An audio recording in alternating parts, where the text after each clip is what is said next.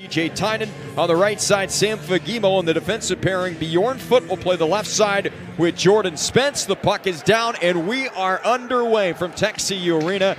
Sit back and enjoy. It's the Barracuda and the Ontario Reign. DJ Tynan in Stockton, and now he finds himself in Ontario with the Ontario Reign, and off to a nice start is the veteran forward. Here's a shot for Kapari down the right wing, and on the first shot that Straussman faces, Kapari beats him short side, top shelf, and the Ontario Reign strike 54 seconds in, and Kapari, the former #1 pick of the LA Kings, as his third goal of the year, will be placed in the Barracuda zone, one and controlled by the Reign. Tyler Madden gave it away. Scott Reedy seams it along. Agazino has a step on a breakaway, works in, shoots, and Copley turns him aside.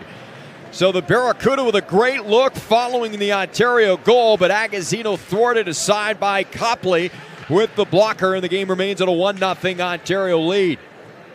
Midpoint, Eklund, top left circle, down to Reedy. Dusts it off and hands back for Eklund. Left flank, near side Bordelot. Back to the midpoint.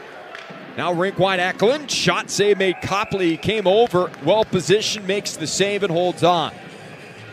Years back, but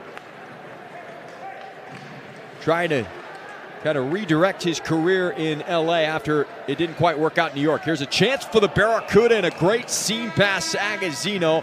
And Eklund got his stick on it, but the glove save is made by Copley, and up to the point for Spence. Right-handed shot will walk the line for Tynan. He'll carry it down the wall, back for Spence. Near side Fagimo winds up, and the save is made by May. Give it away at center to Coe. Bordelot back into the offensive zone. Now Eklund button hooks away from pressure, spots a man, it's Pouliot drifting from the point. Gave it away to Coe, got the shot off, rebound, Copley comes over and makes the save on Eklund, who's been denied a couple of times already from Phoenix. Copley banks it off that far side wall. Cease will scoop it up. Spots a man, Johnson works in, he put it off the outside of the post. Not clear, Quine held it in, gave it off for Ward, shot scored! Yeah, the Ontario Reign take advantage. The pressure was mounting and the Barracuda can't get it out, and Ontario takes a 2-0 lead.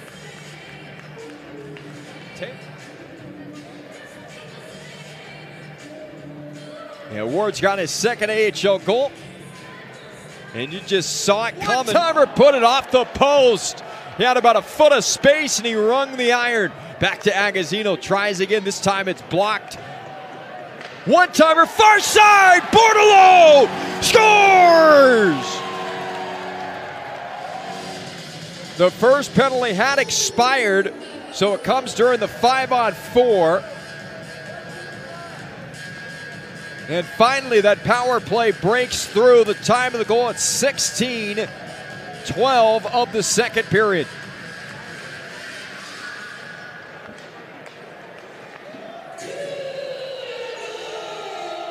So Bordelot's got a goal, and the Barracuda finally are on the board. There's a shot.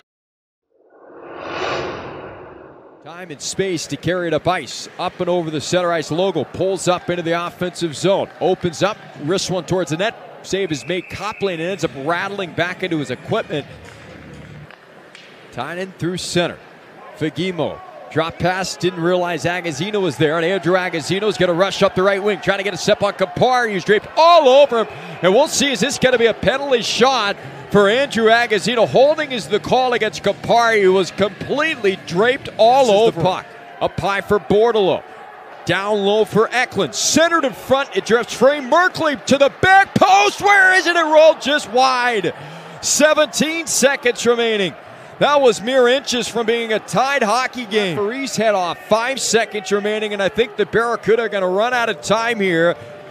As Ward, the one who's going to get the game winner, and it's sealed down at his skates, and the Barracuda are going to lose their first game of the 2022-23 season at the hands of the Ontario Reign. A final score 2-1.